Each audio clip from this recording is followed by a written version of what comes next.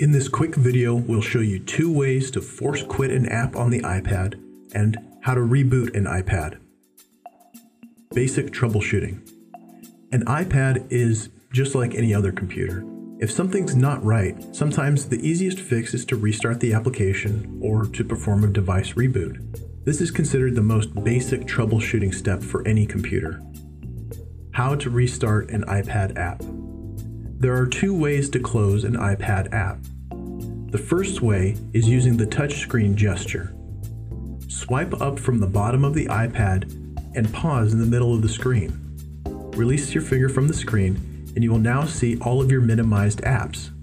To close an app, swipe up on the app window to throw it away.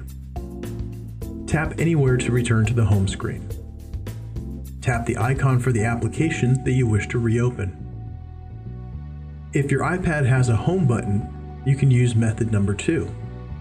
Double-click the home button to show your minimized apps. To close an app, swipe up on the window to throw it away. Single-click the home button to return to the home screen. Tap the icon for the application you wish to reopen. How to reboot an iPad.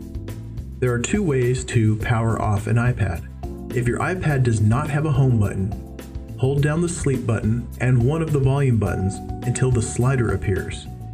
Slide to power off. Wait 30 seconds for the iPad to turn off, and then turn the iPad back on by pressing the sleep button again. If your iPad has a home button, hold down the sleep button until the slider appears. Slide to power off.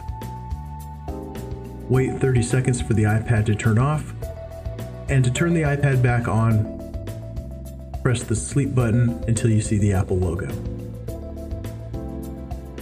In this video, we discussed 2 methods for restarting an iPad app and 2 methods for rebooting an iPad.